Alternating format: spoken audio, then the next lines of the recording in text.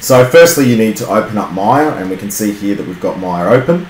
The next step is to put it in both the perspective view and the editor view. So if you come into panels here, go to your saved layouts, and then go down to the perspective UV texture editor. We can see now that we've got the perspective view on the left and the texture editor on the right hand side. Next step is to create some geometry. So if we just create a simple plane, so here we've just got a plane that I've created. Move it up, we can view it as well. We've shaded it in.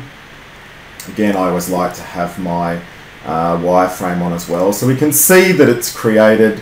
You'll also see that it produces its own automated map, but again, we want to create our own maps. But before we do that, we should probably turn the shade mode on. So if you come into image and go down to shade UVs, at least now we can see the UVs correctly within our area over here. So the next step is to actually create our own UV maps. So if we go back into our perspective mode here, because this is a plane, you're seeing here that we're probably going to want to view it from the top down. So this is the Y direction.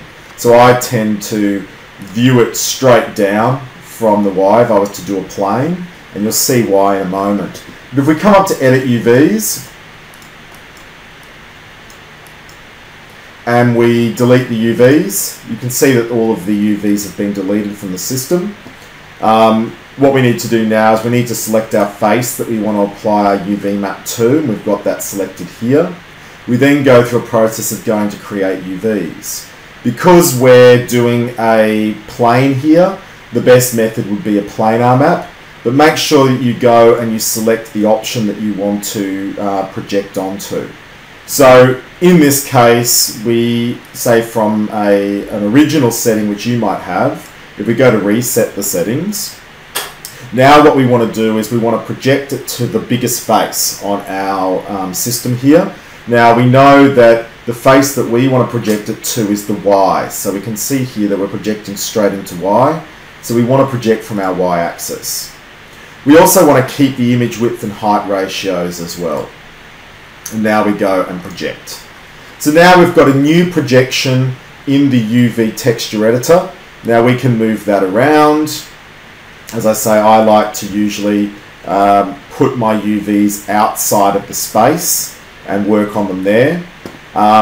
If your UV is not selected, so say for instance you don't have your UV selected here, if you come up to the Move UV Shell tool, that would allow you then to move your UVs around the map.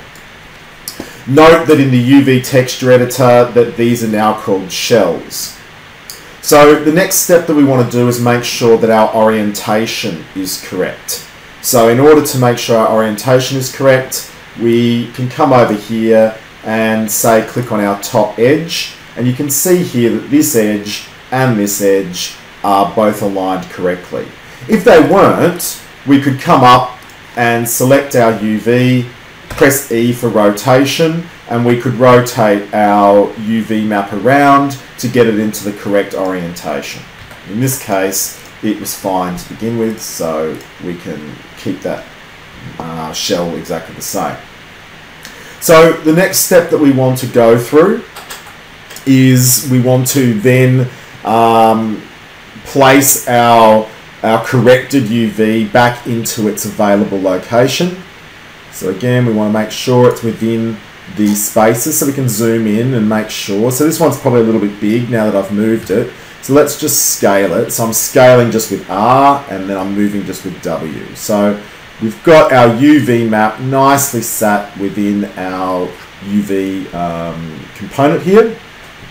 Now we want to go through and create a UV snapshot. So to do that, we come up to polygons, we go down to UV snapshot, and you can see here that this is the default project file that you would have set your project to in the beginning. So just make sure you select where you want something to go. In this case, I'm going to put it onto the desktop, and I'm going to name the file plain UV. So we can see it there. I'll save it as a PNG because I want it to be transparent. and I'm just going to leave it at a 512 by 512. Please note that you want to keep your aspect ratio, and you want to make sure that you don't have anti-aliasing lines selected. Otherwise, you're going to get lines across your plane. And then press OK. Now, you'll see that our UV map has been created here. So now what we want to do is that we want to open up Photoshop. So we can see Photoshop is loaded. We now want to load in our UV map, so we'll just bring our UV map in. Now you can see here that you can't see the UV map, so I like to create a background. So I tend to just name my layer, so I'll just call this the UV. And then I create a new layer which I'll name background.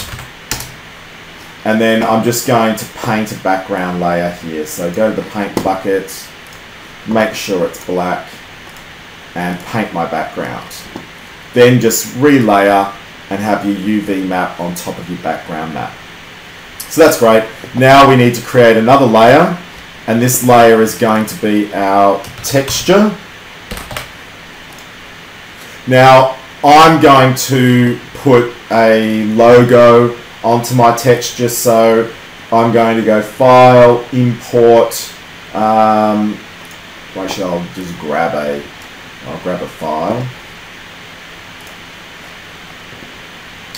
So if we go to the desktop, if we go to the subject code, and this week, let's grab the UV logo here, which was the Bond University logo. Actually, no, the logo up here.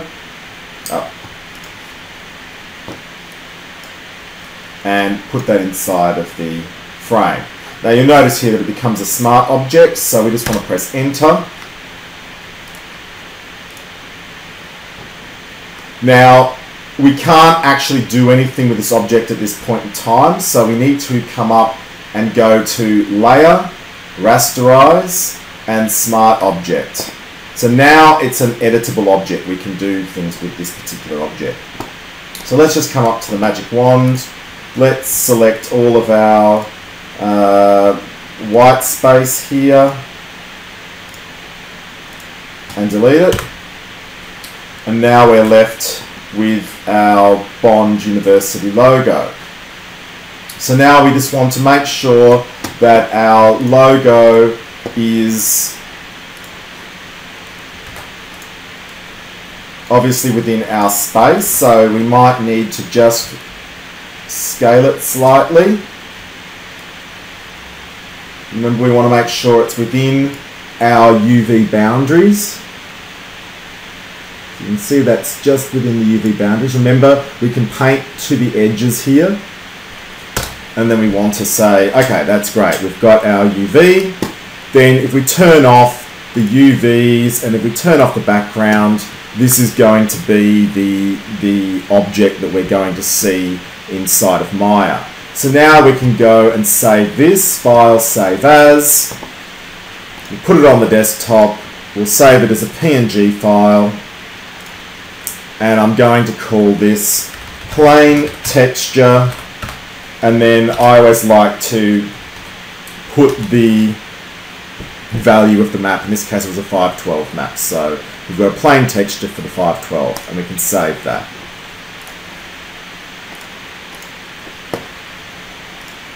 So now if we go back into Maya, we can now add a new material to this plane. So if we come in and we create a new material, we'll just make a standard Lambert.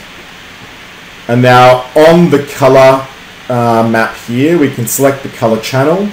We want to put a 2D file, so a texture file. We then want to select our new texture, which we've got here. Now notice that we don't see it here, so we need to activate the textured mode. And then we need to assign it. And we made it that Lambert 2.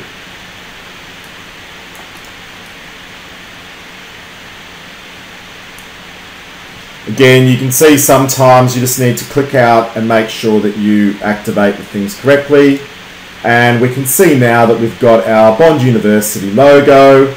We can obviously move around. We can grab our logo and place it into the scene in the direction that we want it to look.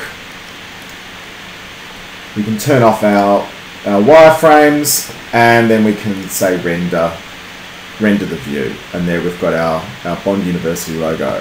So that's how you go about UV mapping a plane.